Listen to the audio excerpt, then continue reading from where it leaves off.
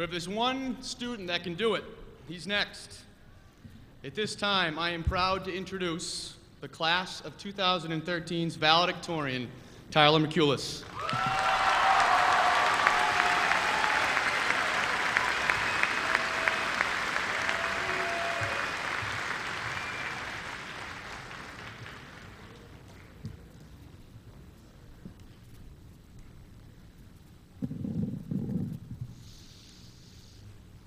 Hello, hello. Hush now, quiet. Please, please, goodness. Thank you all, thank you. Don't get too excited now. Ladies, please, relax.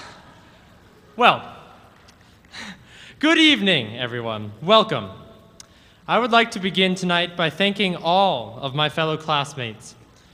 It is an honor to speak before you and to have been your class treasurer. Now, we are gathered here tonight, ladies and gentlemen, to laud the superb accomplishments of all 240-odd students who are consummating the past 12 years of education by accepting a diploma and bidding farewell to some of the happiest, greatest, most stressful, and earliest times of their lives.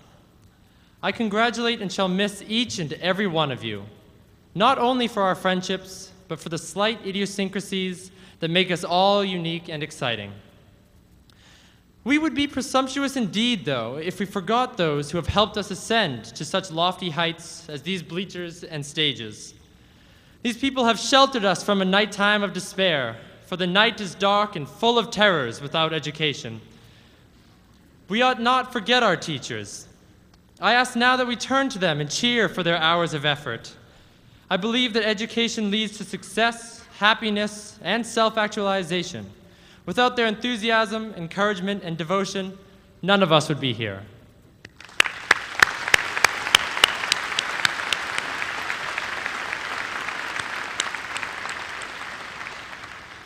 But let us now turn to the greatest teachers in our lives, our parents and guardians. To me, a parent is like a retainer. Let us say that the glorious day on which the dentists remove our braces is analogous to our birth into this world. From the start, our parents and retainers keep us together, protected and in place. As we age, we require their aid less and less as we develop and stand stronger and more resolute on our own. Then, in our rebellious days, we try to dismiss their influence. We stop wearing the retainer. However, after a short period of youthful neglect, when everything starts to ache, we rush back to their supportive nourishment. We are at a moment now where some of us may find our retainers to be of little use anymore. However, forgetting their powerful, supportive, loving powers will only lead us to disarray and pain. So let us applaud them as well.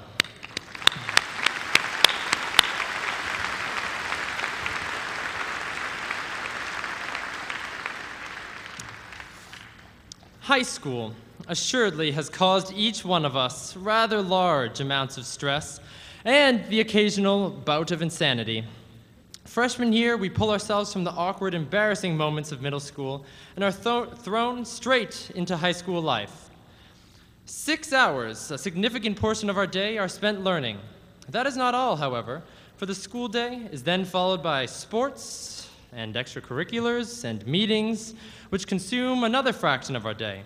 Then we head straight home, unless, of course, we have work or a game or a rehearsal or some other activity. Once home, for me at least, it was homework time.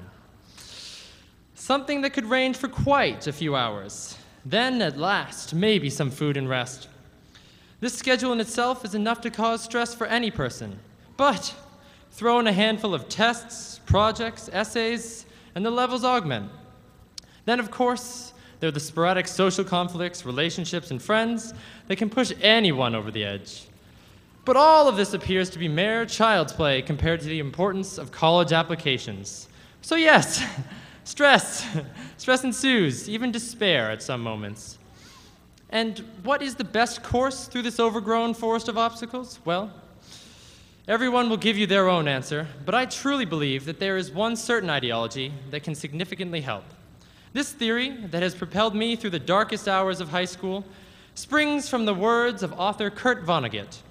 In his novel, Slaughterhouse-Five, there exists an alien species by the name of the Tralfamadorians.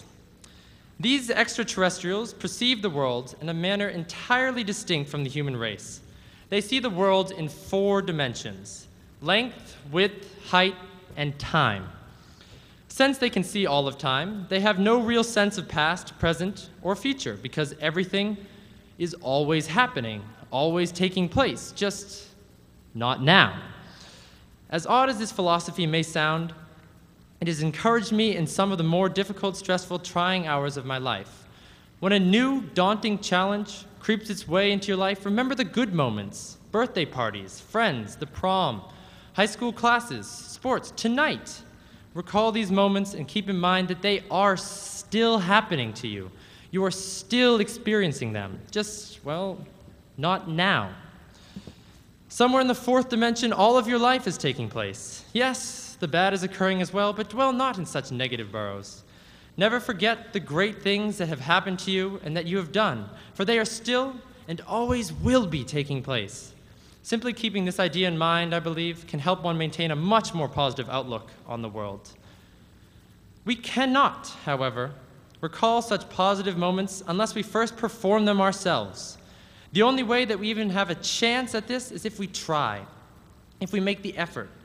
Live your life with the thought that whatever you do will always be happening. Do not waste it, my friends. Let us leave apathy behind. It, to me, has no place in our lives, which are brimming with countless potential, especially in these precious years.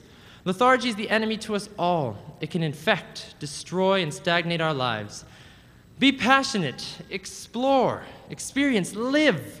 Bonai viai sunt. The roads are good, Meyamiki, so we had better travel them. To conclude, my friends, not only are we all celebrating graduation on this wonderful, auspicious night, but we should also be celebrating the birthday of my wonderful father, Christopher Mikulis, who's out in the audience over there.